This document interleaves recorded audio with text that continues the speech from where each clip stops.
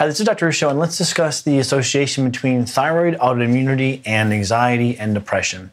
Now, what is thyroid autoimmunity? Thyroid autoimmunity is an immune condition in which your immune cells attack your thyroid gland, which they shouldn't, and this can cause progressive damage to the gland, which can then lead to hypothyroid. It is the most common cause of hypothyroidism. And in this study, I'll put the abstract up here on the screen, entitled Association of Depression and Anxiety Disorders with Autoimmune Thyroiditis, a Systematic Review and Meta-Analysis. They were looking for and tracking and trying to answer from a high level if there is a consistent association between thyroid autoimmunity and depression or anxiety.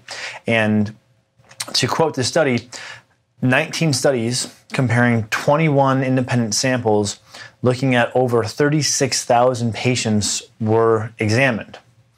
And what they found, and I'll quote again here, patients with AIT, that's autoimmune thyroid, Hashimoto's thyroiditis, or subclinical or overt hypothyroidism, had significantly higher scores for anxiety and depression. And I'll quote here their conclusion. This meta-analysis establishes the association between AIT, autoimmune thyroid, and depression and anxiety disorders. Patients with AIT exhibit an increased chance of developing symptoms of depression and anxiety, or of receiving a diagnosis of depression and anxiety disorders.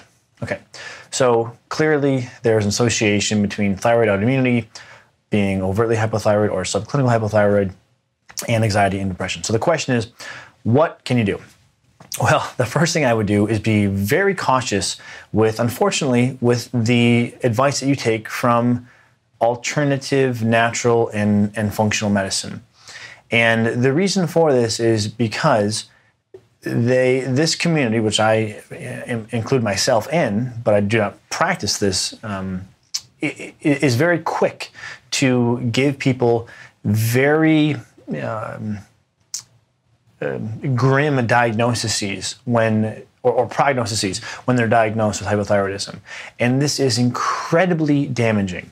When you take someone who has a predilection toward anxiety and depression and you paint their prognosis to be worse than it actually is, you are in effect going to exacerbate their anxiety and depression. And I see this all the time. It's very upsetting. It's very disheartening to see people come into the office who think their condition is far worse than it actually is, and they have this baseline level of anxiety and depression now exacerbated because their practitioner, who's probably operating with virtuous intent, but is trying to scare them into motivation, is actually making the situation much, much worse. So you have to be really careful, unfortunately.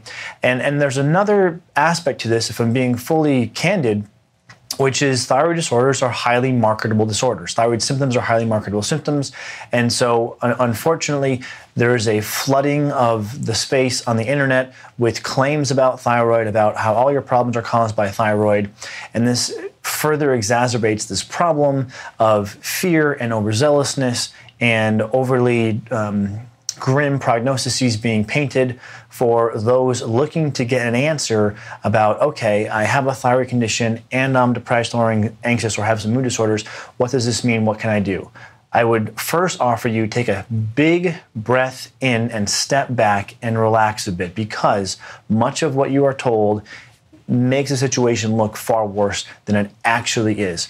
Yes, there's an association, but there are plenty of things that you can do to improve your thyroid, and I would argue to also improve your mood.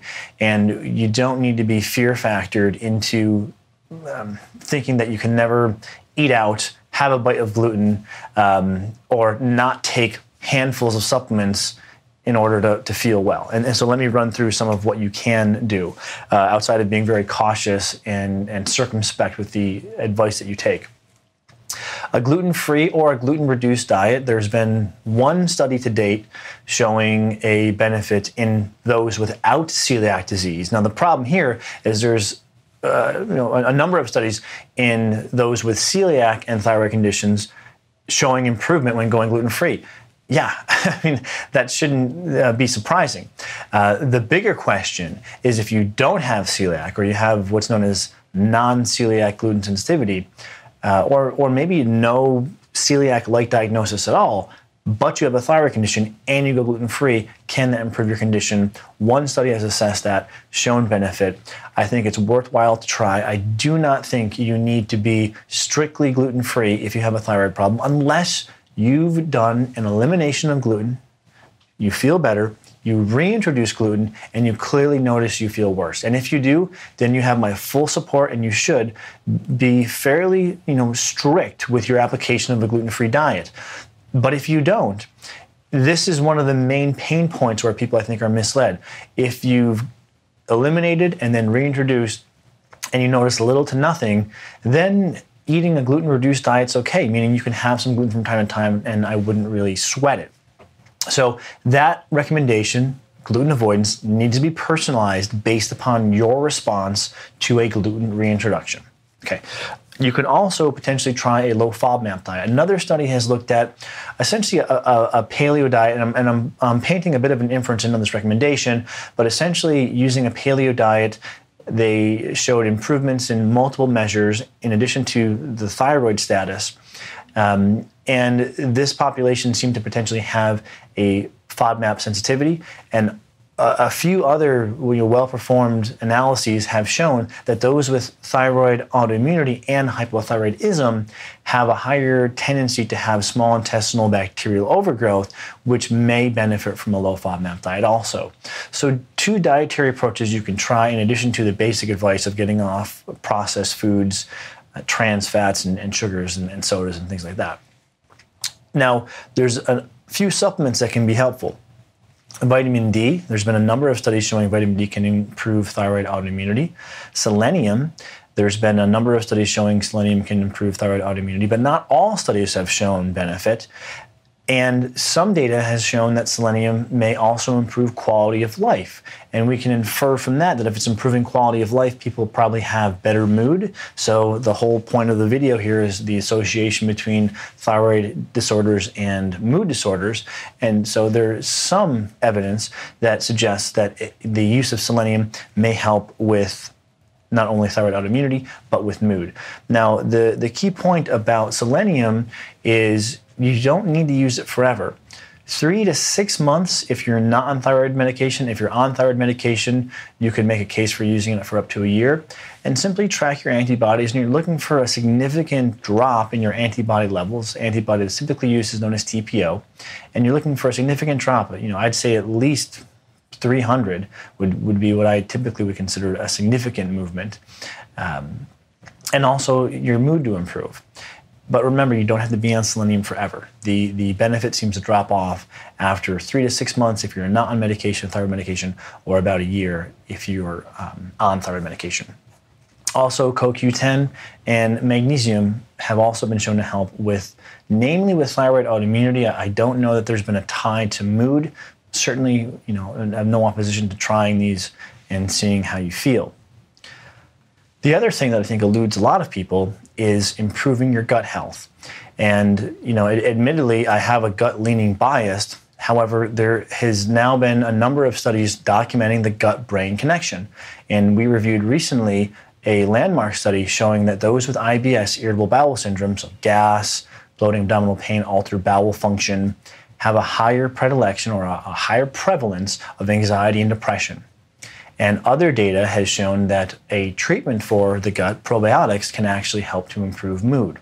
So the gut can be one of these, unfortunately, overlooked pieces of the picture that needs to be addressed. And I hope people are not overlooking their gut health, but I see this more often than I'd like to admit, where someone gets pulled into a thyroid treatment program because of, let's say, anxiety, fatigue, and depression.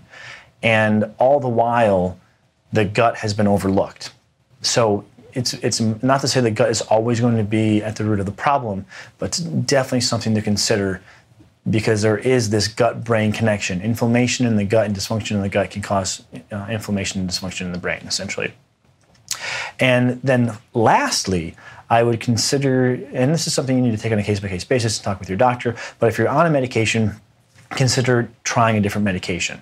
If you've done any research on thyroid, you've likely seen something about needing to be on T4 plus T3. I think that recommendation is overstated, but there is evidence to support that. Now, I wouldn't recommend starting there. Why? Because if you do these other things, and especially improve your gut health, you will improve both the absorption of the medication and the conversion of that medication from T4, the inactive form, to the active form, T3. And we've documented a few case studies now out of our office where patients have felt vastly better and at the same time, because they're improving their gut health, been able to decrease their dose of thyroid medication.